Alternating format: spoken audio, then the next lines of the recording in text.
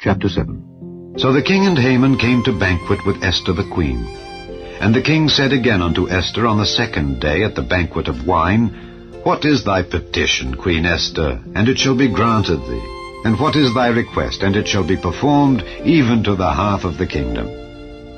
Then Esther the queen answered and said, If I have found favor in thy sight, O king, and if it please the king, let my life be given me at my petition, and my people at my request. For we are sold, I and my people, to be destroyed, to be slain, and to perish. But if we had been sold for bondmen and bondwomen, I had held my tongue, although the enemy could not countervail the king's damage.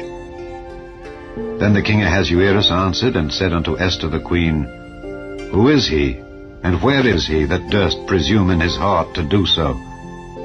And Esther said, The adversary and enemy is this wicked Haman. Then Haman was afraid before the king and the queen.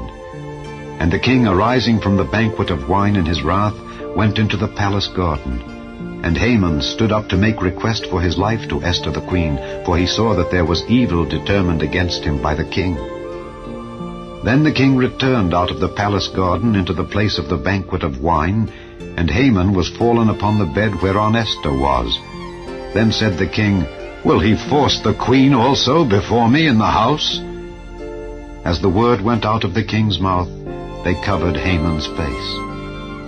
And Harbona, one of the chamberlains, said before the king, Behold also, the gallows 50 cubits high, which Haman had made for Mordecai, who had spoken good for the king, standeth in the house of Haman.